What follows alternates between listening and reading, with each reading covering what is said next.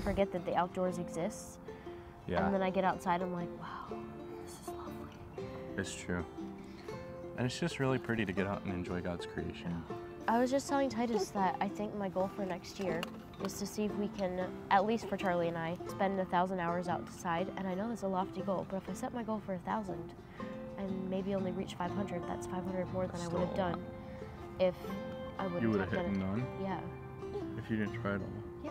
You would have hit 0 hours outside. Okay, well maybe 10. Well, not quite that bad, but you get A lot my more than you meaning. probably would have if you Yes. didn't be intentional about it. And I would like to go camping this year and really make use of the outdoors. I know we're in the city, but there's still plenty of opportunities to be outside. We want to post more consistently, and we want to show you what our life looks like living in the city. And I think we want to show you guys how it looks like to, as country people, to live in the city and trying to do so healthily on a budget, because that is our goal right now. Recently, I've been noticing a lot of people are like, man, how do you live healthy, like, when you can't spend a lot of money? Which, Yeah. I mean, living healthy today is really expensive, honestly. It is. We really try to. I mean, I don't always try to, but Fanny really tries to. So we want to share that with you guys.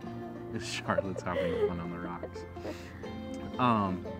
Yeah, just kind of show you guys how we try to live the most like natural way we can without killing ourselves, and ironically. In the rat race of life. Yeah. Our channel's changed a lot since we It really started, has. and I never thought it would be that we'd be where we are, honestly. No. But God had different plans for us, and we're just kind of going with the flow, and we're excited to see where it's going to take us. We're excited to start back up into YouTube. Man, Charlie, you are excited. I'm excited too. We don't have the bus anymore. We got rid of the bus. We sold our bus to move down to Nashville.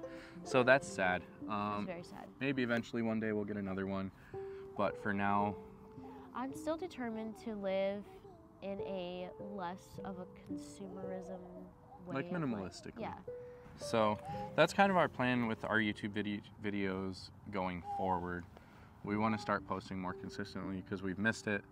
And Really honestly, have. it's something we really enjoy doing.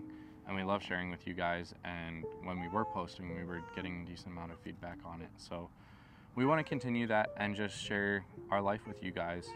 So if you guys have more questions about just anything, honestly. We are very open people, and we love exploring new ideas and just like seeing what's out there, and love learning about what's not in the norm. And I feel like we've done a lot of it this past year, of just like opening our eyes and realizing that there are other ways of doing things. I don't know. Since we moved out of our camper, I have learned to expand my horizons in the kitchen, and I am loving having all the extra space and the extra appliances to do things with, and having all the counter space to cook and to bake. So just comment down below anything you really would like to see, honestly, Yeah. in our channel, And because we're open to new ideas.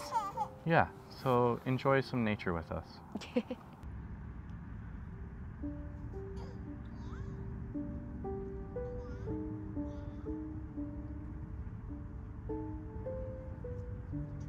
Just